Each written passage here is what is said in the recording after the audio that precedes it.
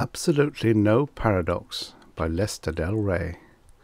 Originally published in Science Fiction Quarterly, May 1951. Narrated by Tom Trussel.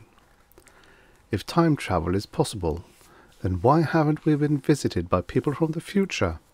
But Pete LeFranc found the answer to that. The old men's section of the Arts and Science Club was always the best ordered. The robots somehow managed to avoid clanking there.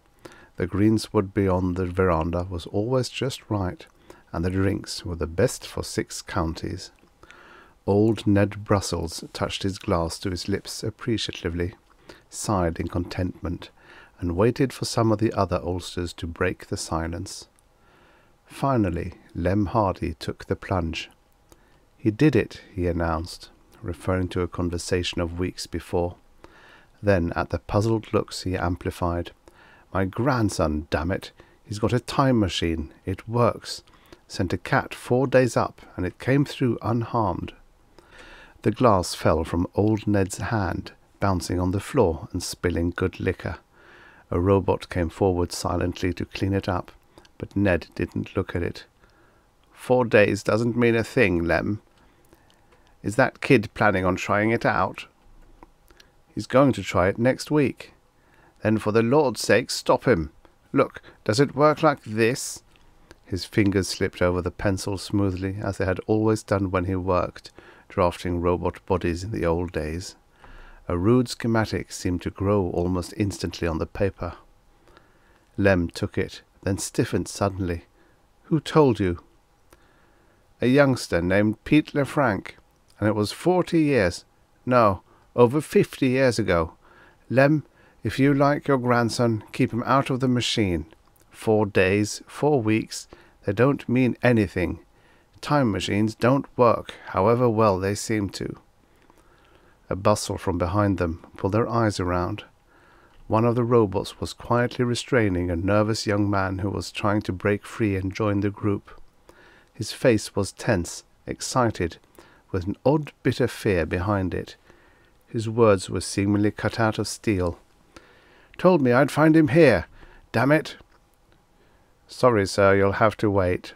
The robot's voice was adamant under its smoothness. Ned grunted, and then impulse led him to look again. He'd seen the man somewhere. He hunted for it, then dismissed it, knowing that his memory was tricky these days. But he motioned the robot aside.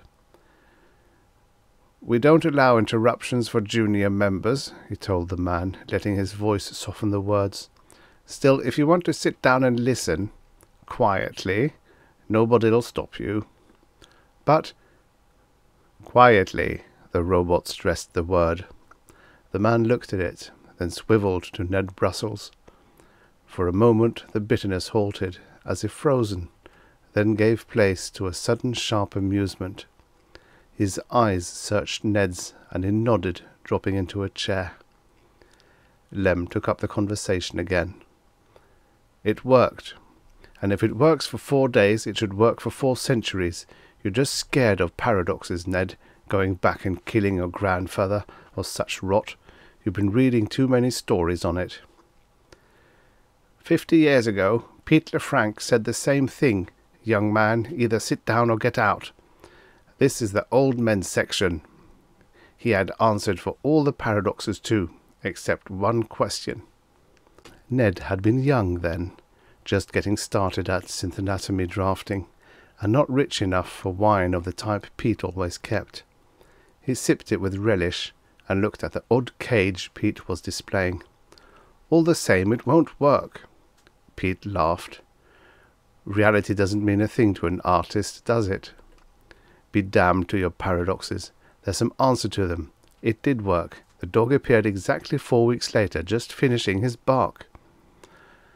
"Then why haven't time machines come back from the future?" Ned shot at him. He had been saying that as his final argument, and he sat back to watch the bomb explode. For a second, Pete blinked. "You never figured that out yourself?" "Nope. I got it from a science fiction story. But why haven't they? If yours works, there'll be more time machines built. With more built, they'll be improved. They'll get to be commonplace. People use them, or someone would turn up here with one. Or in the past. Why haven't we met time travellers, Pete? Maybe we have met them, but didn't know it. Nonsense. You get in that machine and go back to Elizabethan England. Try to pass yourself off as being native to that time, even an hour. No, there'd be slip-ups. Pete considered it, pouring more wine. An idea, but you're right, maybe. I haven't tried going back. If I'd sent the dog backwards, I couldn't have checked up on it, while I could be waiting in the future. Okay, you've convinced me. Then you're not going in the contraption. Pete's laughter was spontaneous and loaded with amusement. I'm going forward and find out why no one has come back. I've got a nice collection of rare coins I can trade off up there. Should be more valuable. And I'll bring you back a working invention from the next century. With luck, I'll bring you the answer. And after that, maybe I can go back and kill an ancestor just to see what happens. Don't be a fool. But Pete was grinning and opening the door to the cage that rested in the middle of his laboratory. 50 years this trip, he said, spinning the dials, and you won't have long to wait. I'll come back just about no time. Ned started to yell something. There was a curious flicker, such as he'd seen when Pete sent the dog forward. The time machine blurred over, its surface seeming to stretch into infinity while contracting to nothing at the same time. Then it was gone. Ned groped for the wine bottle, cursing, and drained the contents. Then he sat down to wait. 3 days later, the police came looking for Pete on some mysterious tip, probably from a fellow worker. It was a pretty rough time for a while, though they finally decided it was just another mystery, and that Ned's yarn of having been there only to keep an appointment was true. Ned had influential friends, even if he didn't have money then. For 3 years he rented Pete's laboratory before he made enough to buy it. For a decade he lived in it, but by then he'd begun to know that Pete wasn't coming back. The building's still there, old Ned finished. The diagrams of his machines are still in the drawers. But Pete never showed up. I tell you, keep your fool grandson out of time machines, Lem. They don't work. Too many paradoxes. If they'd work, you could steal a future invention, get credit for inventing it, and nobody would ever have to invent it. When things have that many angles that can't work, the thing itself can't work. Lem shook his head stubbornly. It worked. The kid got the cat back. Something just happened to your friend. Maybe his power failed. Then he wouldn't have gotten all the way, and he'd have reappeared years ago. Pete measured things, and there was no displacement in space. If something had happened to him, the machine would have been there anyhow. Besides, I had alarms wired to call the police in, told him it was to protect a safe, the minute he showed up. He never showed up. He never came back. So I supposed he just disappeared? Time ate him up? Lem's stubbornness was cracking a bit, though. His voice was higher than even an old man's should be. I don't know, but time machines don't work.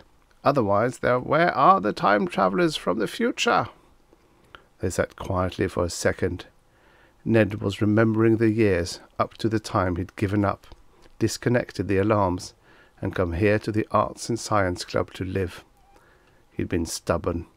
Maybe a little bit. But Pete hadn't reappeared. Behind him, the young man cleared his throat, and the robot moved forward. But there was no rule against intrusion when no one was speaking, and the robot came to a stop.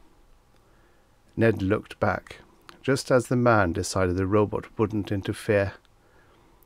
There was more amusement on the man's face now, but the bitterness still lay there.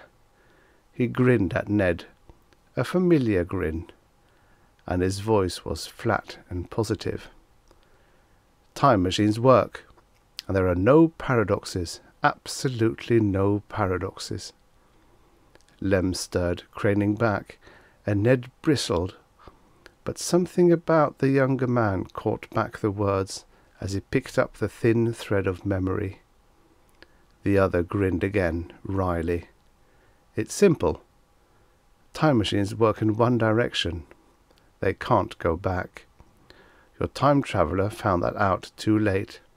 No trips to the past, no return from the future, and no paradoxes, Ned Brussels. He came to his feet, moving over to drop into the chair beside Ned. The older man nodded, stretching out his hand. "I told you not to try the damned machine, Pete," Ned told him. Then he chuckled as the oldest cliché among old friends meeting again came to his lips.